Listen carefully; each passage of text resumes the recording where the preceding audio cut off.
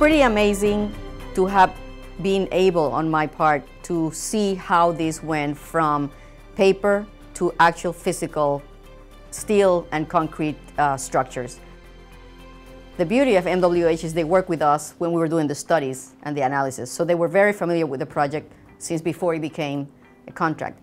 Then they were pre-qualified as the designer of record for this consortium that then got the contract awarded.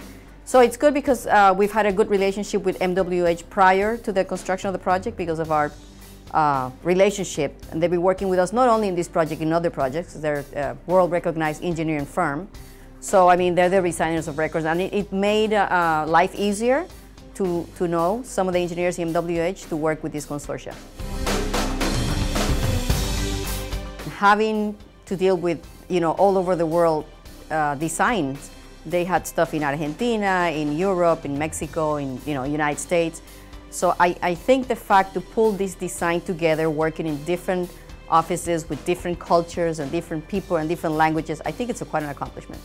It's an engineering marvel, the construction of this project.